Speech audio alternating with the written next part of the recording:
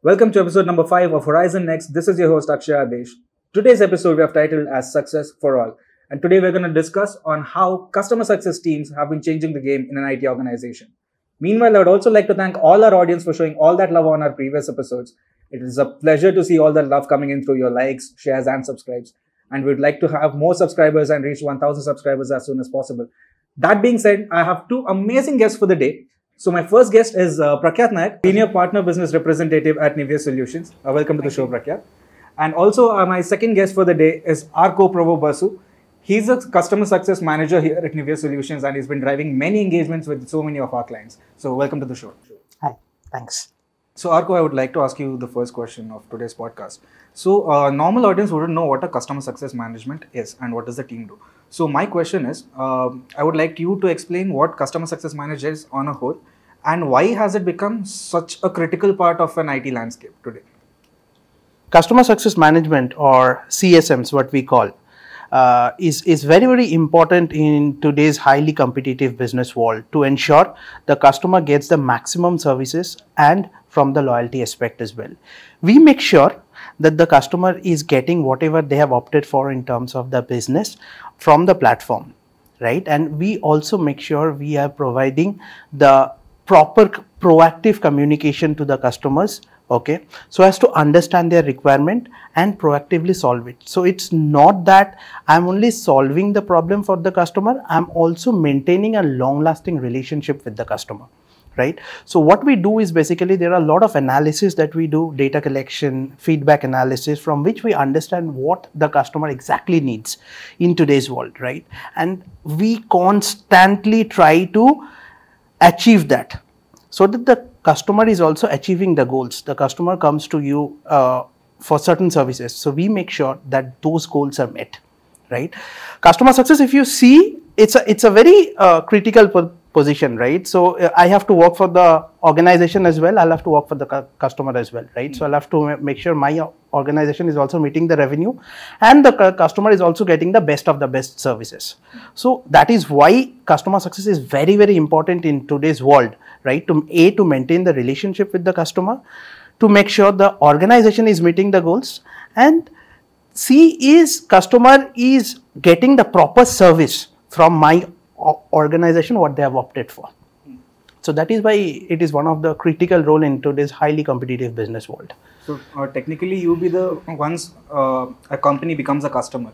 So you're someone who does the upselling or cross-selling within our services and what we offer to the customer proactively. That is correct. So once the customer, we need to make sure once the customer is onboarded smoothly, we need to understand what services they have opted for, and we also need to understand what can be better in their ecosystem, right? So we need to act onto that accordingly so that the customer understands, yes, I have someone to take care of me, right? So that is where the customer success managers come from. That is very important from my aspect. Thank you so much for that answer, Arko. So Prakyat, you being in this business for so long, right? So what are the key qualities of an individual that will contribute to this role? And also for beginners, if they want to pursue, who are aware of this line of business or this job role, what would be the key qualities that they should be looking up to? So for someone who is looking to start their career as a CSM or someone who is pursuing their career as a CSM, I would suggest communication skill is one such skill set which is mainly required in this role, right? Because you have to set a proper set of expectation with customer and take proper feedback as well. So this is where a communication plays a major role here. Secondly, I would say problem solving approach, right? So customer, it's not like he will come with the proper set of questions and you have proper set of ready-made answers.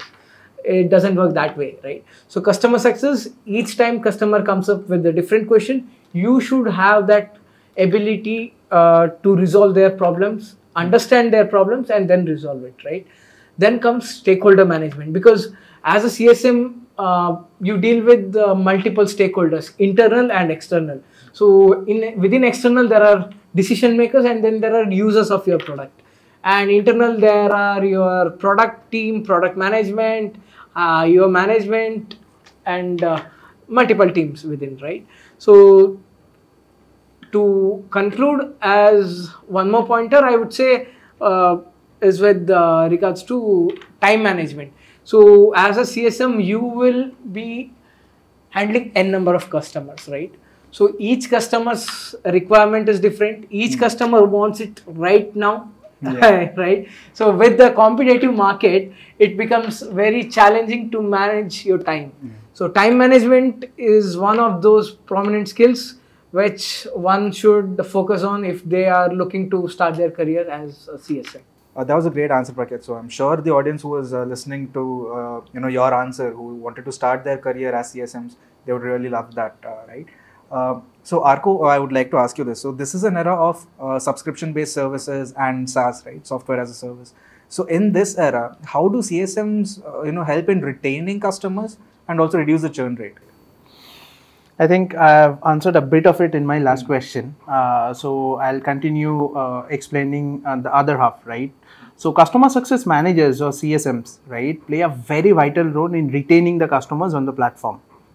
So as I told, as and when the customer is onboarded, it starts with a smooth onboarding experience, because if your onboarding experience is not smooth, the customer first of all will start having doubts, right? And after the onboarding is done by our team, we need to make sure what is the requirement of the customer, what is the timeline that needs to be done, right? So we need to work on that so that the project is completed within that stipulated time frame. Now, my role as a customer success manager comes in, the customer has asked something from us, from our product and platform, right?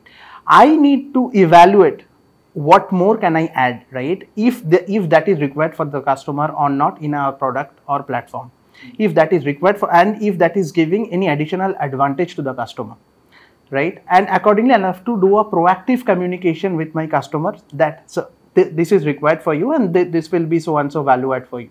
With this, you are not only doing a long-lasting relationship with the customer, you are also helping the customer to opt for that service which is required for him. This way, you are working for the customer, ensuring customer loyalty, which is very much required in this highly competitive world, and also for your organization, right? So these are the two very important things which you need to do, because nowadays you see customer loyalty is very much missing nowadays. So you need to focus on customer loyalty, what the customer actually needs and what value add can you give to the customer. Told that you need to be in the shoes of the customer and understand their requirements. So you actually need to be in the shoes of the customer and see what is good for him and what is bad for him. Accordingly, you need to suggest.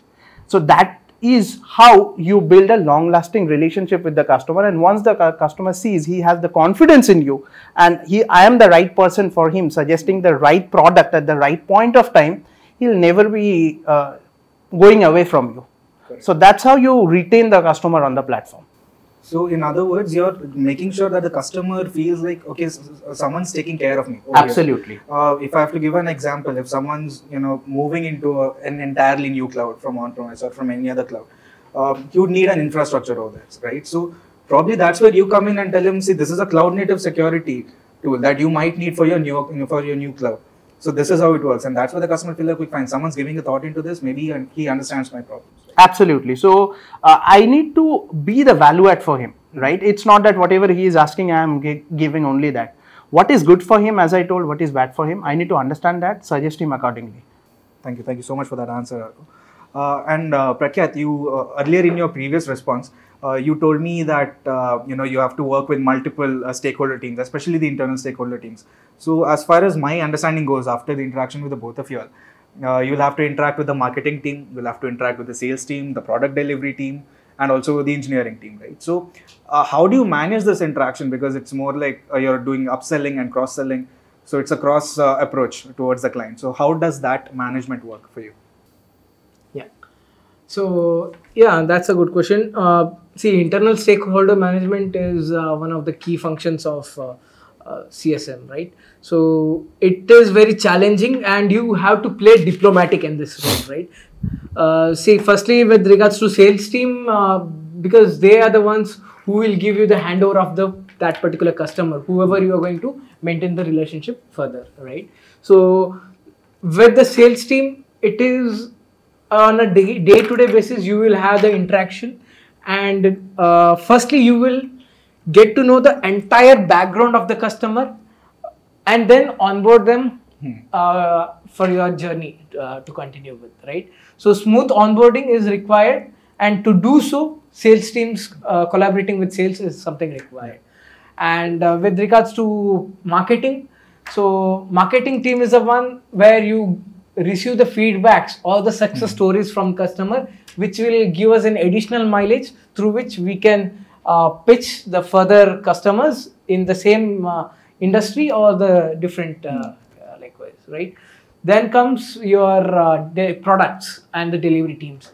So these are the ones where you will be basically a bridge between customer and a product team. You will receive the feedbacks from the customer and provide it in a proper format to the right stakeholders inside, I mean the deliveries or the product team, so that they can improve their product or the service going forward, right?